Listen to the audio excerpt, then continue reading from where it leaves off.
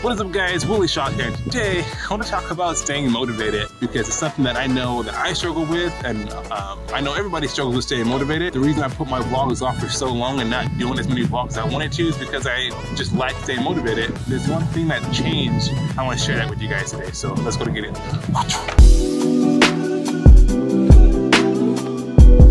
Alright, so when it comes to staying motivated, there's kind of three things that I like to do, and tip number one has been surrounding myself with people who are kind of like-minded. And what I mean by that is people who know what your struggles are because they struggle with the same thing. Those are the best people to keep around you because they will motivate you like none other. If you have people who you tell your dreams to, your passions to, and they're like, those people, they're great people, I love them, but they're not necessarily the people that help you to stay motivated. So tip number one is surround yourself with like-minded people.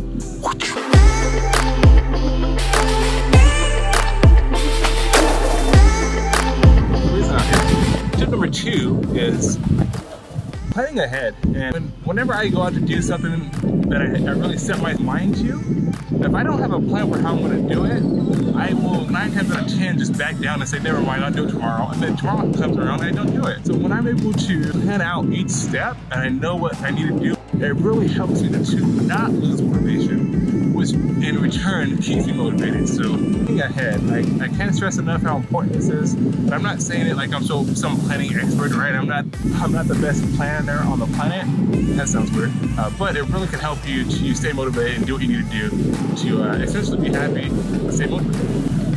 This is like so. I didn't plan that.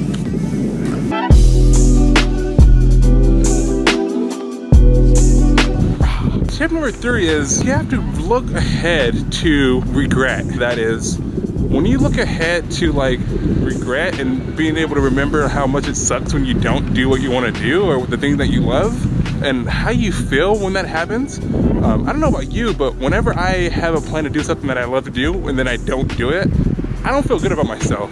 There's no better feeling than feeling good about doing what I love. And that kind of helps me to stay motivated, right? When I can look forward and say, oh, nope, Willie, you have to get out there, and even though it's 37 degrees, you should wear 2 jackets so you can do this vlog, and you'll be a lot happier if you do it. So for me, looking ahead and knowing that I will regret not doing it is the big one and the big takeaway. So that's it for this one, guys. The one thing I don't want to regret is flying my drone, so let's do it.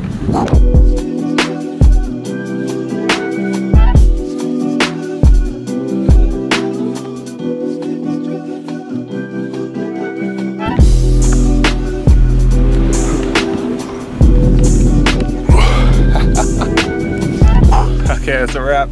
I got the drone shots I wanted. My hands are absolutely freezing. I gotta climb this wall and get back to the car, warm up, get back to the family because they're actually at the cabin still waiting on me. I told them I'd be right back, and this vlog took me a little bit longer. I hope it's well received, hope you guys enjoy it, and see you guys in the next one.